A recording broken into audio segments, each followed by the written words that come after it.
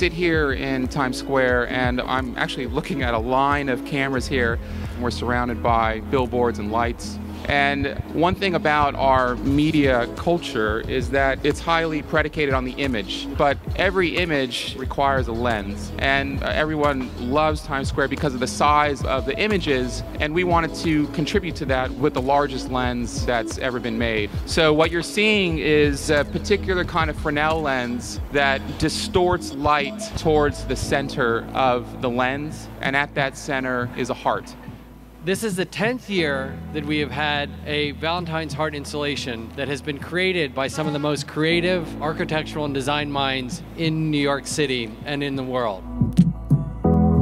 It was a tremendous honor for the Design Trust for Public Space to curate this year's 10th anniversary Valentine heart, this incredible 3D printed beacon of light and a beacon of love. We're very happy to have worked with Formlabs on this, and this is the kind of project that would not have been possible a couple of years ago, and today it is.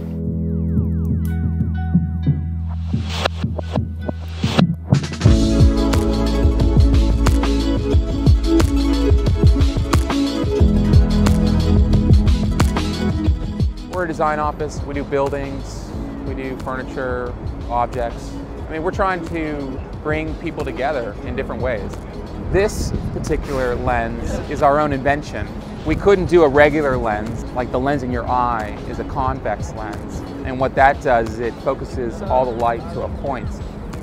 If we had done that here with this size of a lens, we would have built like a death ray in Times Square. So we didn't want to do that. And we came up with a way of distributing light that would still concentrate light around a center, which is the heart, but we would do it in a way where we could warp in light from the environment.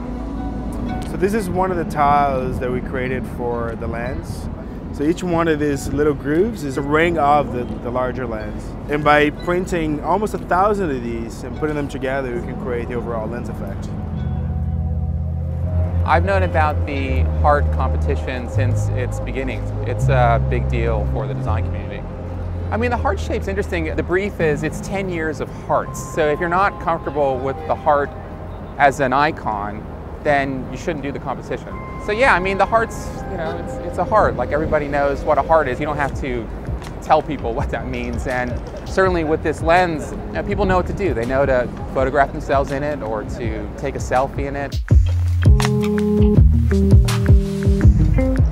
This is one of the most important civic spaces in the world. And you know, this project, it's for New York City, and it's about love. And we really wanted people to relate to that and to find themselves in it.